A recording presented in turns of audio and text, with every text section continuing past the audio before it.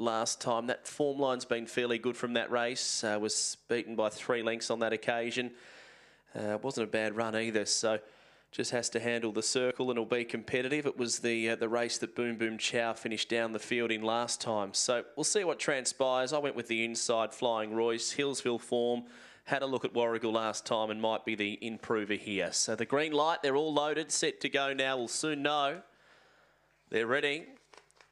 Away and racing, and Flying Royce had missed the kick off the inside. Zipping Mariah's away very, very nicely. He's going to lead up 2 lengths to Black Eyed Peas, who gets around to second. Flying Royce to third, and then into Mary over Parumba Gem, Thunder Pie. Well back to Hurricane Karen and Exit Sign at the rear. So Zipping Mariah led, pressured by Black Eyed Peas, who loomed up on the outside. It's a double for Team Delaroche. Black Eyed Peas came right on with the job and won at nearly 2 lengths over Zipping Mariah. Third Parumba Gem, fourth in into Mary, then Flying Royce, well back to Thunder Pie, Exit Sign and Hurricane Karen.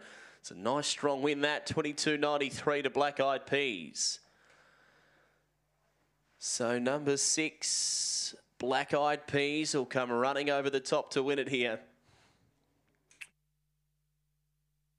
6-3-4-2 the numbers, 8.40 early, 8.40 to the first peg. That was set by the pace of Zipping Mariah, but the finish quite strong with number 6, Black Eyed Peas, who's powered